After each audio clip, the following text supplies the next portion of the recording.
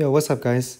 So I'm going to show you how to differentiate this function over here, and we're going to use first principles to do it. Now, this one in particular is actually slightly difficult, okay? But I've written the first principle on the right hand side, so let's just try to write the derivative here. So limit h approaches to 0. F x plus h. So our function is just square root x. So let's say x plus h with the square root minus the original function divided by h. Okay, now the problem here is in the previous questions that we did a bit of algebra and then eventually canceled this denominator, right? And that was useful for us because then we could substitute h equals to 0. The problem here is we can't substitute 0 right away because if we have a denominator of 0, hopefully you know, like if you divide anything by 0, it will give us a math error, like undefined. So that doesn't really give us anything meaningful, okay?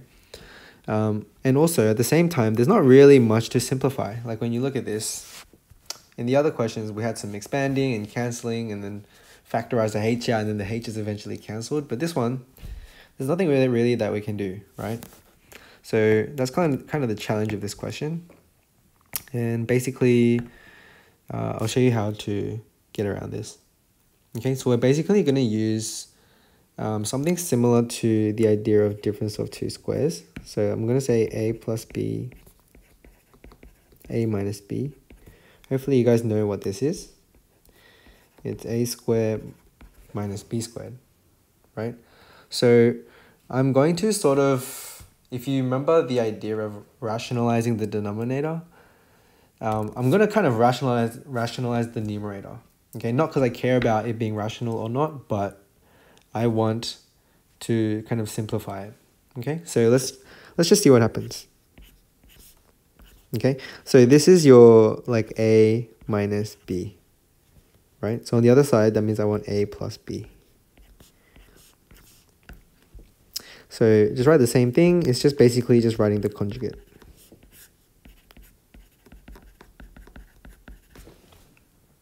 Okay, so on the numerator, we should be able to get some nice looking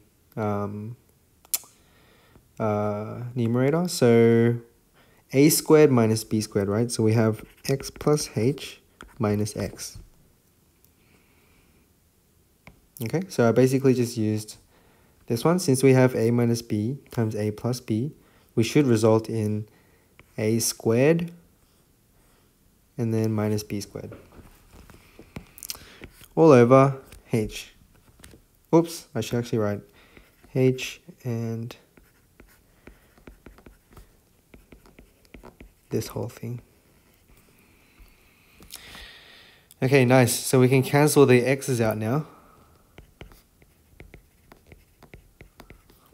And we have, and we have just a lone h, and we have an h on the bottom. Let's cancel those two. So we have 1 over